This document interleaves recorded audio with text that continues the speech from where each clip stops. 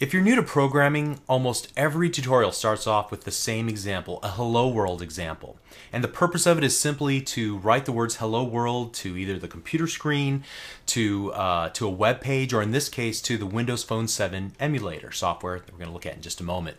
And so the purpose is really just to understand a couple of things. First, about the workflow of using the tools that help you build applications. Understand a little bit about the programming language itself, learn a little bit about testing the software. And so that's really what we're going to try to accomplish in this first video. And that is to build a simple Hello World application so that we can learn all those sorts of things about building Windows Phone 7 applications. And so I want you to follow along and do exactly what I do, the way that I do it. In fact, if you have to, pause the video, rewind the video. Whatever you have to do, make sure that you're following along. I want to make sure that these ideas are firmly cemented in your mind before we move forward. Now we're going to come back and we're going to dissect every little thing that we do in this video. But for now we're just going to kind of move through it without a lot of explanation, so don't get frustrated if it doesn't make a lot of sense here. By the end of day one's worth of videos, I think you're going to have a pretty firm grasp on what we did and beyond. Also, we're going to use these same basic steps in all of the examples throughout the remainder of this video series. Things like creating new projects and adding controls from the toolbox to the designer and setting properties and running the application, writing C# code, all those things. So it's really important that we get this nailed down as we get started. So let's go ahead and get started. You can see that I have the Visual Studio 2010 Express for Windows Phone application open. Sometimes this is called an IDE for Integrated Development Environment, so I might refer to it as the Visual Studio IDE, or you might see it on blogs and other websites. But at any rate, you can see when you first open the application there's a start page, and the purpose of it is just to give you a friendly starting point to jump off on. You can see some community news on the right hand side. On the left hand side you can get to recent projects or create a new project. We're going to go to the File menu and select New Project as we get started. And so we want to make sure that the correct template is going to be loaded whenever we create a new project. We'll explain templates and projects later on. But at any rate, just make sure that if it's not already selected, that you have in this Installed Templates area on the left, you select Visual C# and then the Silverlight for Windows Phone to correctly filter all the available templates to only those that we're most concerned with. We'll want to use the Windows Phone application template for pretty much this entire video series. Then in the name text box here at the bottom, I'm going to type in Hello World, and then I'm going to click the OK button. Now Visual Studio is going to work creating a brand new application for us, setting up some example forms for us to work with. We could do this all by ourselves if we wanted to, but it's so much nicer when we allow Visual Studio to build everything for us that we need to get started from scratch. So we can just jump right into the fun stuff like we're going to do here in a moment. As you can see here in this main area, I have on the left hand side this area that looks a lot like a Windows Phone. In fact, if I were to scroll down, you can see that it even has these Windows Phone icons representing the buttons of the phone. And then there's some code here on the right hand side, we'll talk about that later, and some other windows there. But what I want to do is hover my mouse cursor over this little tab that says Toolbox. And if you'll notice that if you hover over it, it will appear and then disappear when you move your mouse cursor away. What I want to do is then select this little auto hide pin and pin this down so it doesn't keep moving back and forth. So once we've done that, then we can reposition and resize this window relative to the other windows within Visual Studio. The first thing I want to do is drag and drop a button control from the toolbox and place it onto the designer surface in this specific area here that I'm moving my mouse cursor into. So as I begin the drag operation and move over here, you can see that there's a highlighted area that allows me to see the drop zone that I'm about to drop this control into.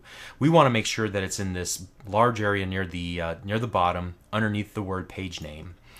Once we've dropped our button there, we can drag it again by clicking down on it and moving it around to reposition it into the designer area if we want to. The next thing I'm going to do is go and get a text block, not a box, but a block, and I'm going to drag and drop that as well to our designer surface.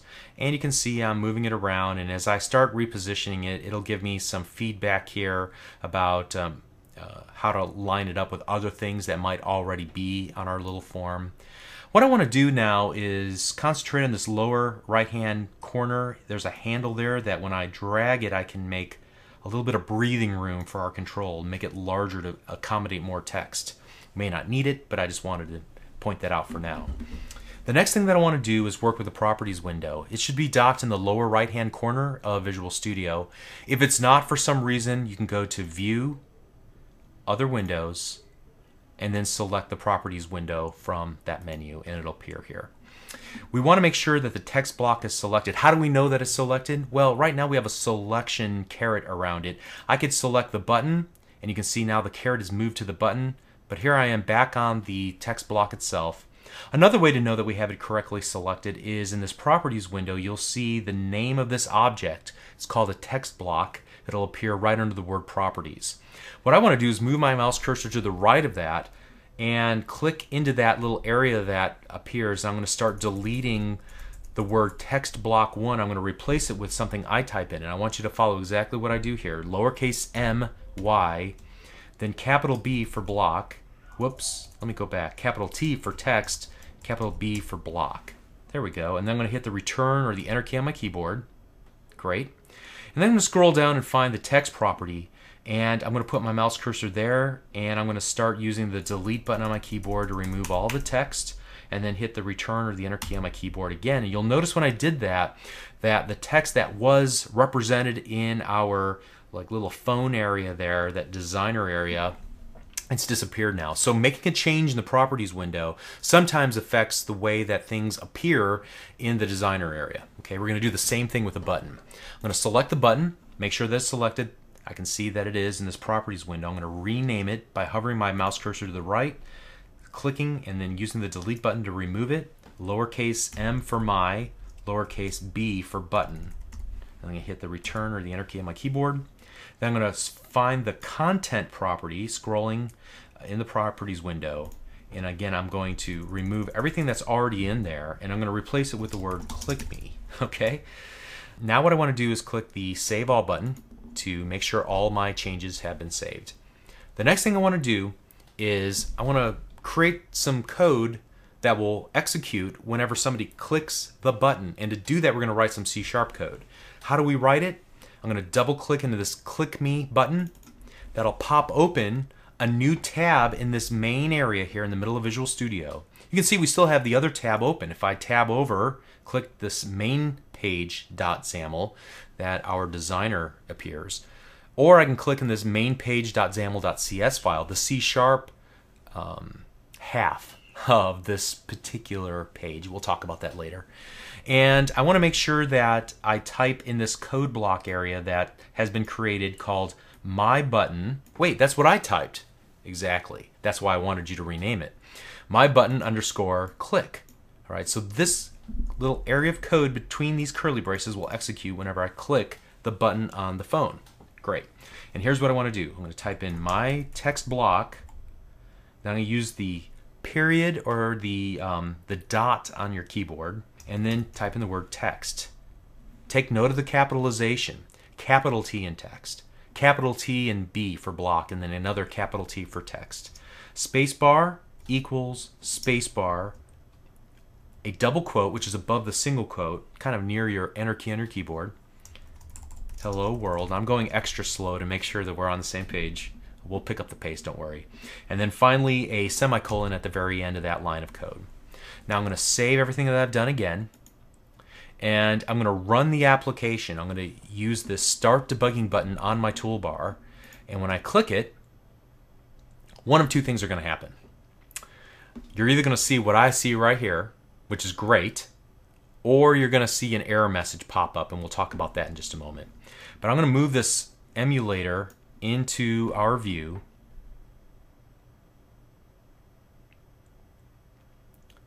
And you can see that our application loads into this emulator, which is simply the Windows Phone 7 operating system that's loaded as a virtual machine into your program, to your computer. So think of it as a computer in a computer. Okay, and we're going to click the click me button using our mouse to simulate somebody's finger, a user's finger who's clicking on the phone screen, and the word hello world appears.